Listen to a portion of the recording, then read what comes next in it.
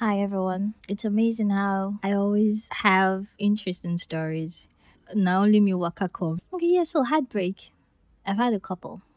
Not one, not two, not 10, not 20.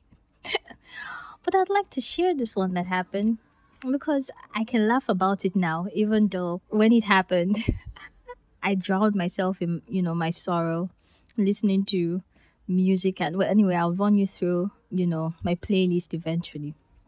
So I was dating this guy, great guy. I was in school at the time.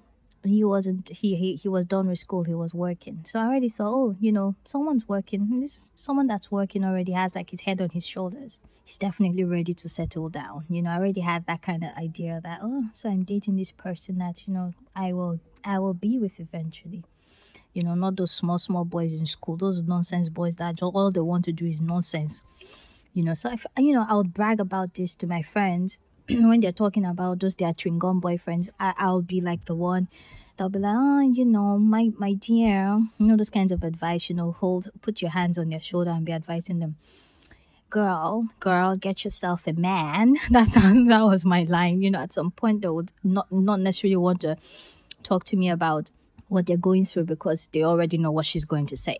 She's the only one with a man. We are the ones dating the boys. Until God said, I will show this girl Pepe because her one is just too much. Anyway, so I was dating the man. Let's just call him the man, for this story. So it was the man's birthday. I think it was like a few days to his birthday. I was in school and my school was not in Lagos. So, there's like a trip to him and, back and everything. But every now and then I would try to visit and he visits sometimes. So it was a pretty healthy relationship. So it was a few days to his birthday and I wanted to do something special. So with a little chewing gum money, I went to buy some raunchy outfit, like, this lingerie, because I wanted to look good for my man, stand out, look sexy and all. I wanted him to have a memorable birthday experience of sorts. I spoke to a few friends who, because I'm a horrible dancer. I had to ask a friend of mine who, a pretty good dancer to show me a few moves to complement the outfit, to complement the plan. If that makes any sense. So she showed me some things. I was like, yeah, you got it, girl. You're going to show off and show out. If only I knew. I think the title of this foolery should be If Only I Knew That I Was Going to Go and Make a Big Fool Out of Myself and embarrass my entire village and generation. I carried my two left legs and headed to Lagos. The eve of his birthday. Packed my stuff. I skipped a class, so to show you how I carried this matter for head. What I did was, because I know he would be at work, I, strategized, planned, okay, what day I would be, what time I'll be there, so he would, I'll still have time to set up and, stuff until he gets back. So, I had a key. Why the hell he gave me a key, so why the hell would you think that I wouldn't think that he wants to marry me?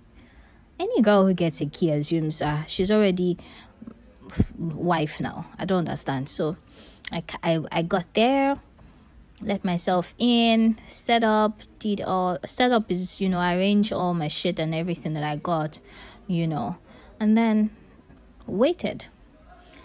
Usually when I am around, he's always back home like 6-ish. So when it was getting closer, I even cooked. Hell, I cannot even cook, but I did everything I could to make sure that everything was kind of perfect. So it was like a few minutes to 6. I was like, oh yeah, he's going to be here soon. Dished some food, everything. I arranged everywhere, and started waiting. Waited 7 p.m. Waited 8 p.m. And it's supposed to be a surprise, so I can't call him to say, where are you? Waited 9, 10, 11. Hey?